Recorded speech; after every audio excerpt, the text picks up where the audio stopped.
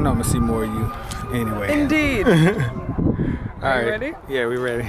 Well, I guess I will start by saying that this work is important, and I think I stumbled upon this work before I thought I was stumbling upon this work, but it's really important.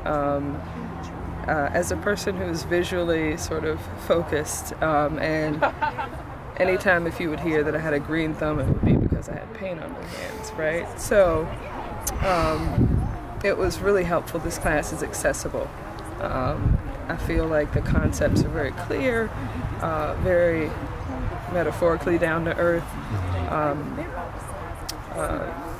hands-on application, historical meaning and content, responsibly presented in a way that is accessible, and accessibility is important. So for folks like me who are, sort of just visually, it provided a foundation that is helpful, but it's already having me think differently about how I interact with the world, interact with my waste and the ground, and history, and equity, and all that stuff. So what's special about this information is it's accessible, and I think that's important. Nothing says hope like planting a seed.